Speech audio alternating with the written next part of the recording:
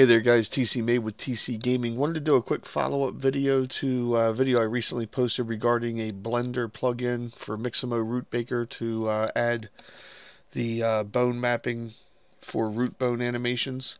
And in that video, I had some settings here that I didn't realize needed to be changed. It was causing a little bit of twisting and distortion to my animations.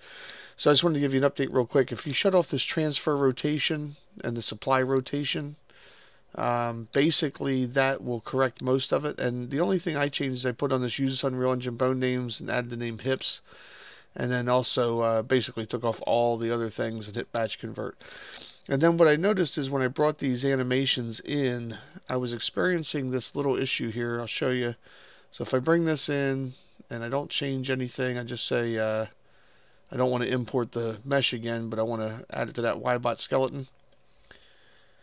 If I say import all, what happens is you can see that I can enable root motion, and it'll freeze the character so he's actually running in place, which is what we want, because then we can control the motion with our capsule. But what you're seeing there in the background is this one little frame where he goes from a T-pose into whatever his animation is.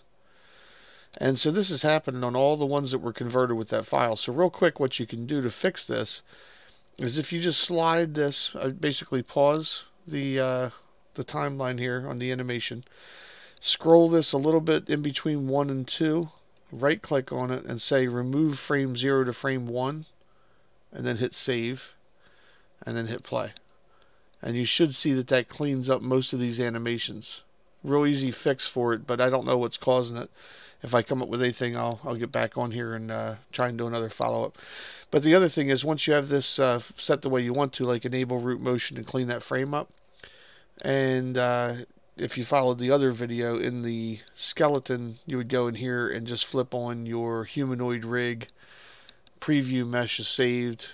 You go over to your mannequin, to the character.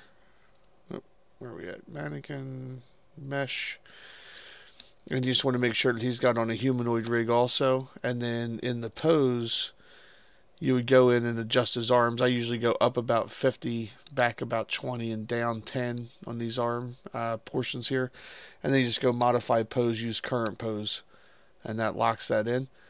What that'll allow you to do then is, once again, to take these animations, you can say retarget anim asset and duplicate, and you'll be able to pick your mannequin skeleton. Again, I normally put an MX underscore as a prefix, and I change my location to be the mannequin animation Mixamo folder, which we created in a previous video. Again, if this is not the tutorial, this is kind of the follow-up and the correction to that. So please go back and watch the original, and then this one will help clarify some things. So then we can go in here and say OK and retarget. Now if I put this on here, he's already got the enable root motion on there and running backwards. And again, if I turn this sideways for you, you should be able to see he's running in place. If I were to shut that off, he'll be running back. Okay. So that's just, again, a quick follow-up, and hopefully that makes sense. If not, please feel free to leave some comments, questions, whatever, and I'll try and answer them as quickly as possible. Thanks again for watching. You guys have a great night, and I'll catch you in a future tutorial video.